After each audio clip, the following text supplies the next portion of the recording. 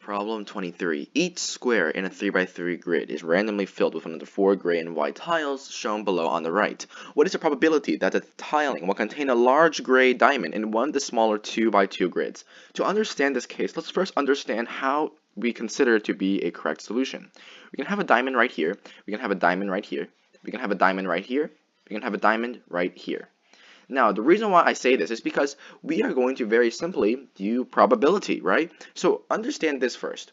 If I were to have a blank cube right here, what are the total number of possibilities for the entire thing? Well, there are a total of 4 possibilities that can go here, because we have 4 tilings to choose from for this square. But then again, this square right here is no different. I also have 4 choices. 4 choices, 4 choices, 4 choices, 4 choices, 4 choices, 4 choices, 4 choices. So that means that for every probability, we have a total of 4 to the 9 in the denominator, because there's a total of 4 to the 9 possible squares with distinct arrangements, because we have, we can put random tiles in each one. With this understanding, let's consider what the numerator must be. Well, consider this case right here. If we were to have a diamond, then what are the only total possibilities that this cube can be?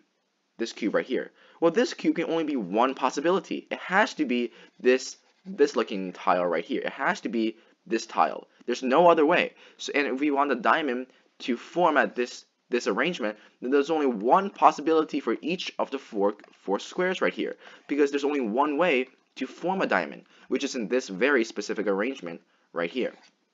If that's the case, then we know that for the rest of them, it doesn't matter what they are. All that matters is that the 4 right here get predetermined. Other than that, I don't care what else it must be, because I have already formed my diamond and I have matched the criteria. So in other words, what is the probability of this specific arrangement from happening? Well, that is 4 to the 9 total possibilities with 4 to the 5th successes, right? Because it's 4 times 4 times 4 times 1 times 1 times 4 times 4 times 1 times 1 to get 4 to the 5th. And this makes sense, because 4 to the 5th represents the number of ways that we can arrange the tiles that we don't need.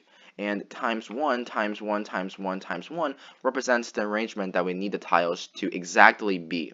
Now, by symmetry, I just flipped this around, right? So if I flipped it, then this is also 4 to the 5th over 9. And if 4 to the 9. And if I were to do it for this one, I just rotate this up. So that means this is 4 to the 5th over 9 as well.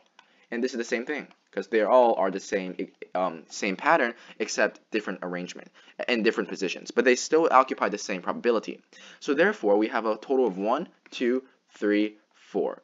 We have 4 total 4 to the 5ths over 4 to the 9s. So we simply do 4 times, because we add it up, because it's casework, right? Because it could be either this one, or this one, or this one, or this one, and probability or statements represent addition, so it's 4 times 4 to the 5th over 4 to the 9, which is the same thing as adding this 4 times.